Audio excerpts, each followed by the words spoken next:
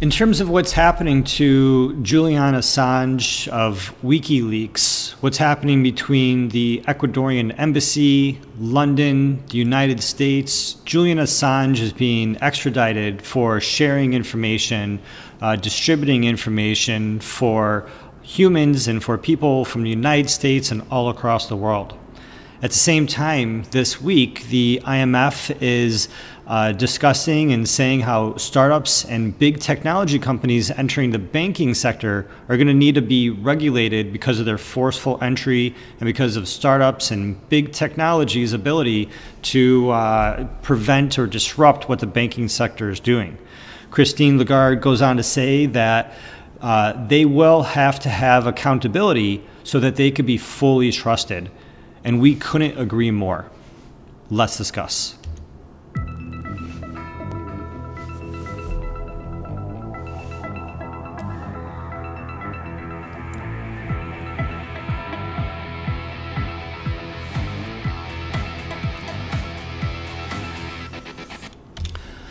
Hey everybody, I'm Gary Palmer Jr., you're you, and together we are Minting Coins, your trusted source for crypto news, interviews, and what's happening inside the digital security, digital privacy, and blockchain technology space.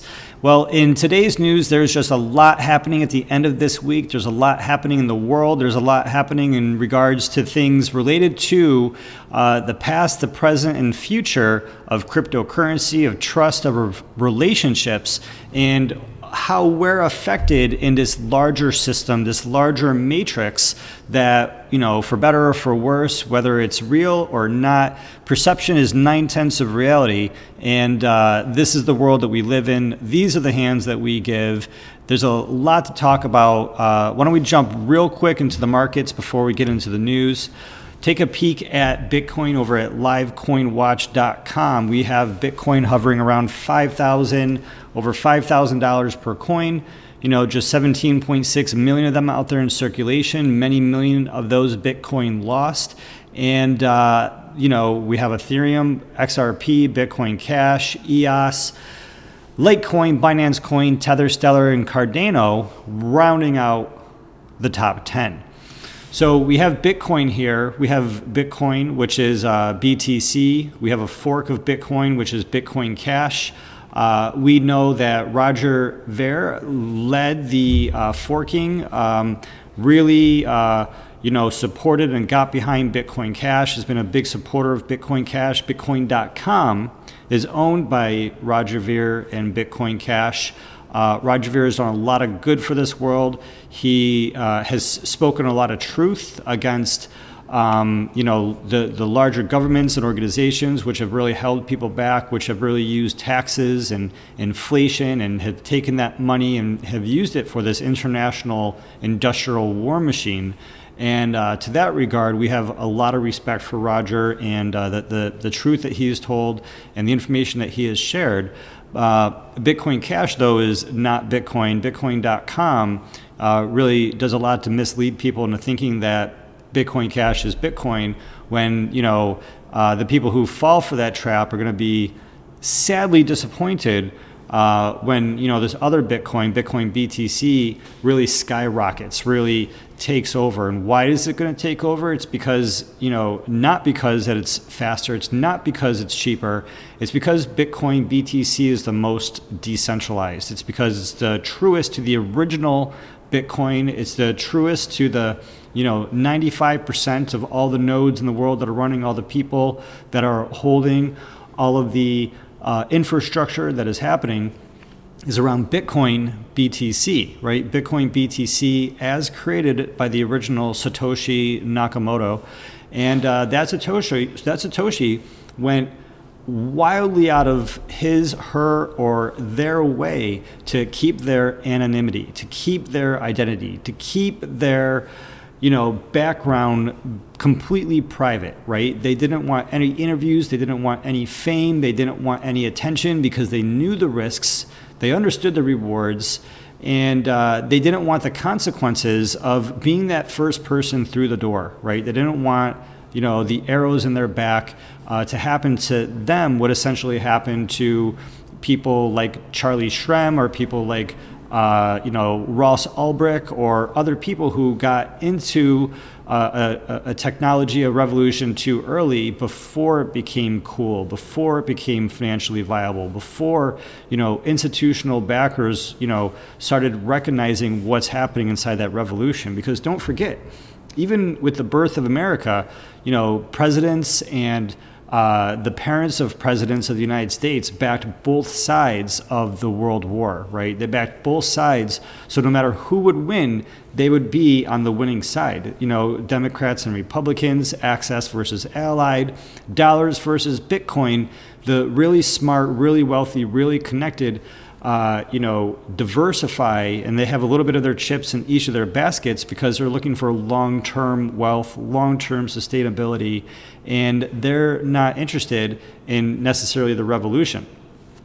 The point here is that with Bitcoin, where we are now is that Bitcoin is the most decentralized, and governments and organizations, corporations, even banks around the world are backing Bitcoin because they recognize that there's no third party and it's very difficult to take down, and they can have control of that transfer. They can pay much lower fees than normal and have much greater security in the tangibility of Bitcoin versus the faith they have in the tangibility of the US dollars, right?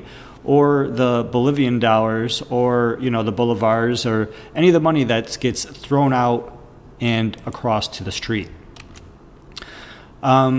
And this is really relevant to the news right now because one of the big things that we're seeing in Twitter and crypto Twitter and what's happening is that Craig Wright and Calvin Ayre are suing lots of people and probably against the lawyers' advisors. You have Peter McCormick here who runs the What Bitcoin Did podcast and received these letters from the attorney from Craig Wright.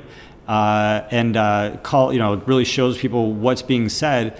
And basically this person, Craig Wright, who is not Satoshi Nakamoto, is going out there saying that he is Satoshi Nakamoto when all you got to do to prove that you're Satoshi is to send a transaction, right? If you're the NSA, or if you're able to compromise, Satoshi, and you're able to send any transaction from any of the Bitcoin that he or she or they ever mined, then you could easily say or prove that you may very well be Satoshi.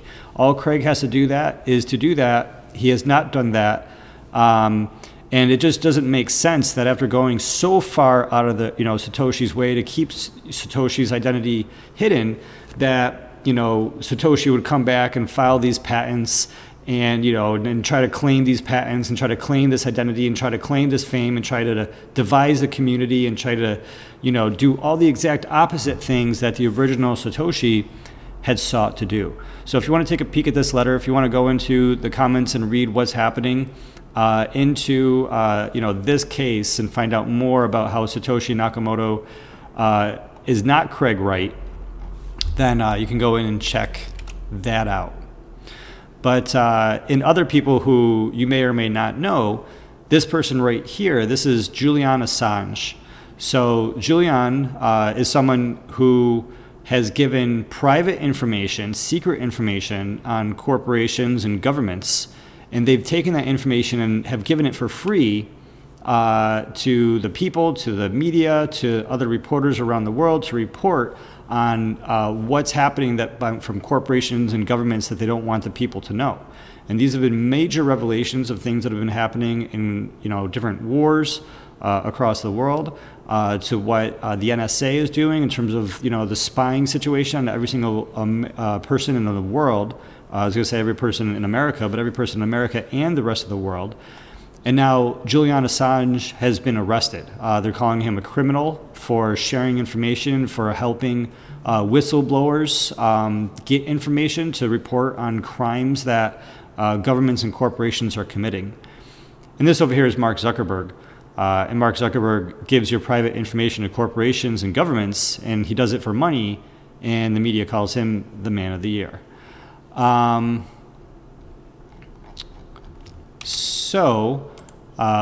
Julian Assange has been arrested. So this happened Thursday, April 11th. Assange was arrested at the Ecuadorian Embassy in London.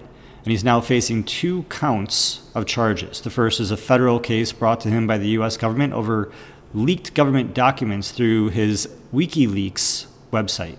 And so WikiLeaks is a website that whistleblowers use to help get out the word of the information that they, risk their freedom for, right? Because they think it's more, their freedom is less important than the importance of getting this information out to the world so the world knows what is happening. So the U.S. federal government has been waiting to lay its hand down on Julian for over 7 years since he fled the U.S. jurisdiction to the Ecuadorian Embassy in London, ending up there.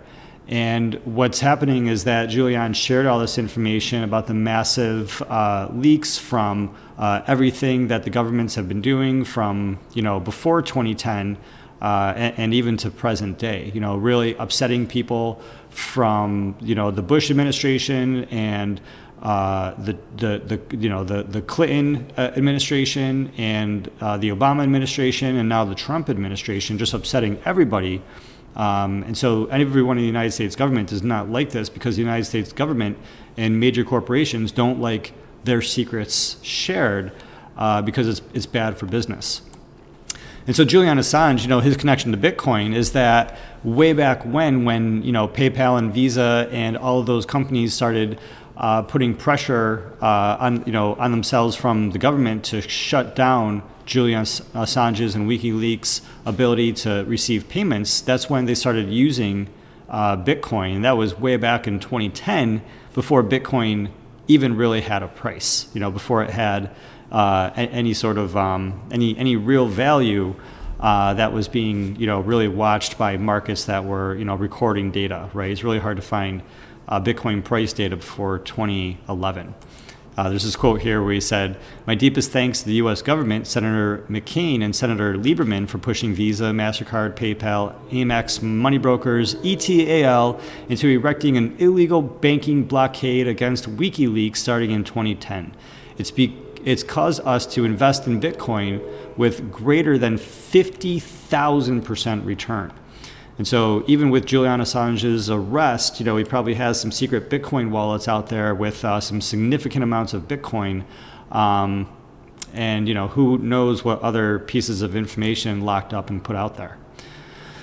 So what this comes down to is that, people don't realize, or maybe with this case, people are going to start to realize more and more that exposing illegal information that the government has been doing is illegal.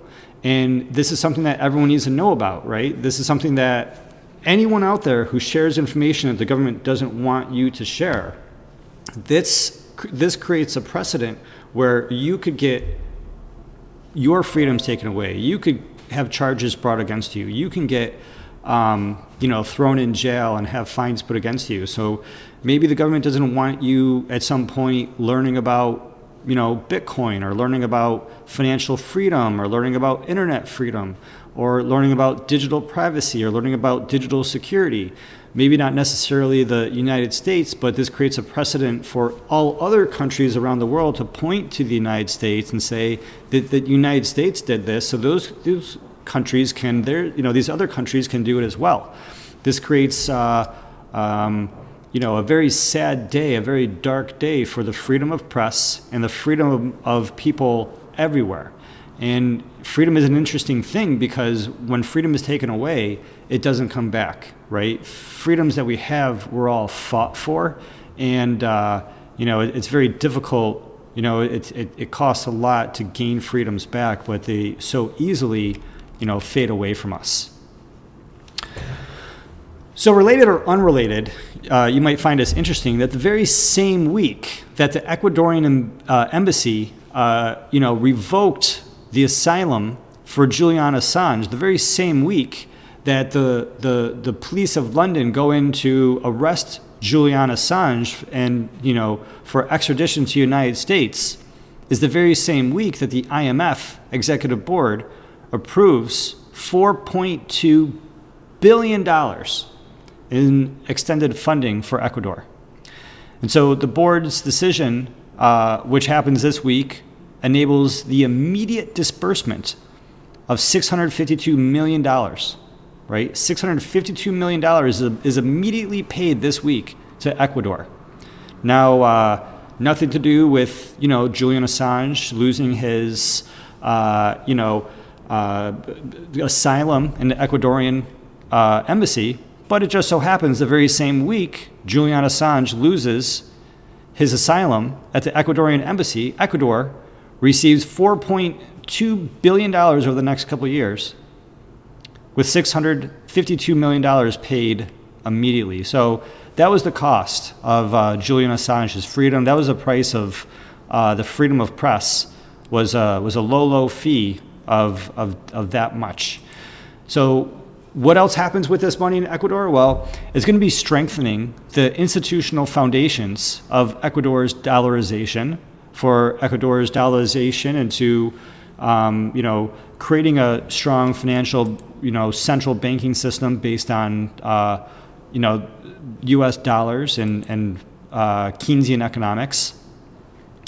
So there's a quote here. It goes on to say, this is from the IMF, that building crisis preparedness capabilities and strengthening the oversight of banks to further, the dollarization, supported by the authorities, and working underway to improve the targeting of social programs, particularly in schools.